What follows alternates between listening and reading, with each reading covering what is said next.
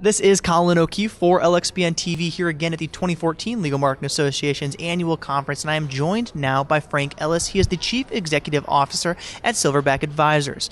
Frank, you're speaking here just this afternoon on a very interesting subject, and that is account centricity. Can you tell us what that is and how it can benefit law firms?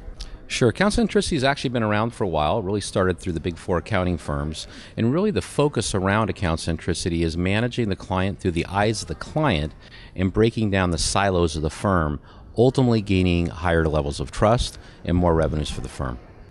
And then speaking a bit to that, we spoke off air a little bit about it and its impacts, and one of them you mentioned is the potential to create impactful relationships with your clients. How does this help in that regard, or how else can law firms do more to build those relationships? Yeah, so I think law firms really can build deeper relationships by bringing value to the client, both proactively, understanding the client's business, understanding the industry insights, and having a point of view.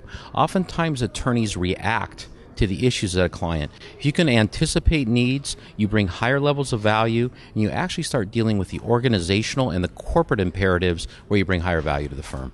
Absolutely. When you build that relationship, you have the potential to be much more proactive than you were if you did not have that relationship. Once again, that was Frank Ellis. He is with Silverback Advisors. For more of these video interviews from this conference, be sure to visit us at lxbn.com/LMA if you're not here already. Thanks for joining me, Frank. My pleasure. Thank you, Colin.